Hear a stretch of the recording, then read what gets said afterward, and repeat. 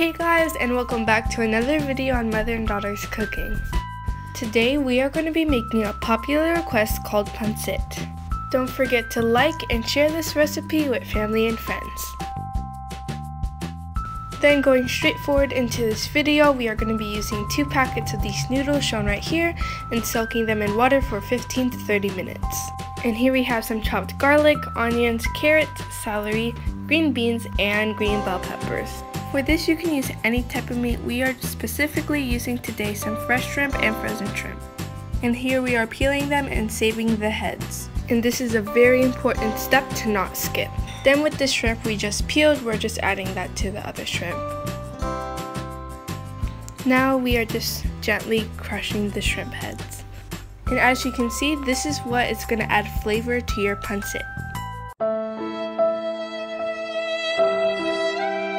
In addition to this, we added about 1/4 to 1/2 cup of water. Moving on, we're going to be adding our extra virgin olive oil and frying our garlic first. And since our pan is very wide, we're just going to be adding our onions to the side.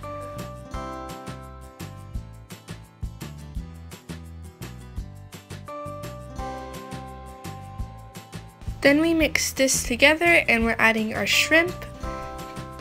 And make sure this is not golden brown when you add it.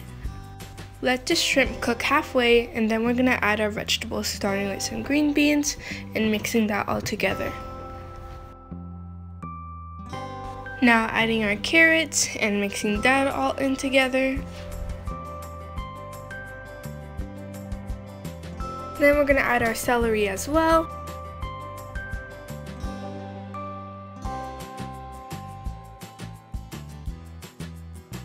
And last but not least, our green bell peppers.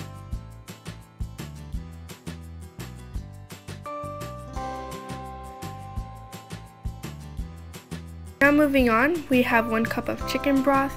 Then we added a tablespoon each of beef bouillon and chicken bouillon. Then little by little, we're slowly adding this chicken broth to our vegetables. As well as that, we are also draining the water from our noodles. Next, we are adding about 1.5 cups of soy sauce and mixing that in with our vegetables. And we also added an extra 4 cups of chicken broth. Now we are adding our shrimp broth slowly into our vegetables. And finally, we are mixing our noodles with our vegetables.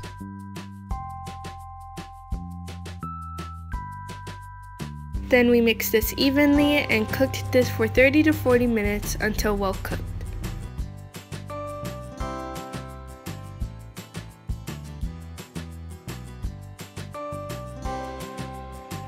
And as you can see, this is what it should look like when it's almost finished. And this is what it should look like when fully cooked.